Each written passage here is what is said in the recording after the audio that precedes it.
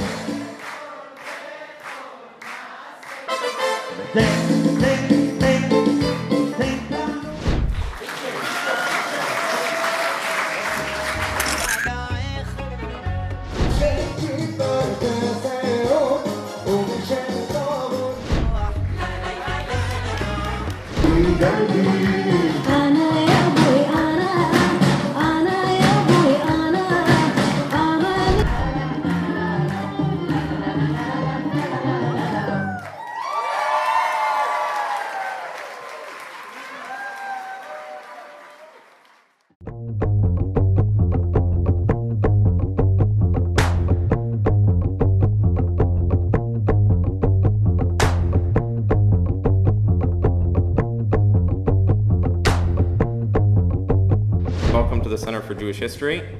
Welcome to the American Sephardi Federation. Now, let me introduce our distinguished speaker today, Yosef Hamduddin. It's a great pleasure to meet you, Yusuf. I am wearing here a watch that King Hussein of Jordan gave me many years ago as a present. So I'll connect with you. Salam alaikum.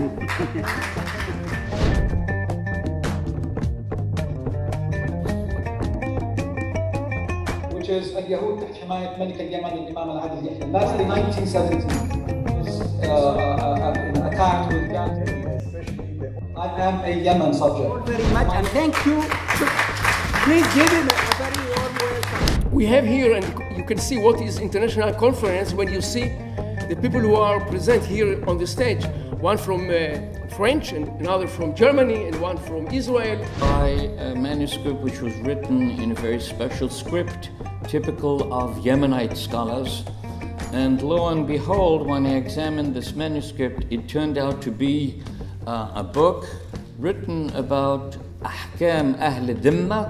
That means the regulations concerning non-Muslims belonging to the Christian and Jewish communities and how they were to be treated under Islam.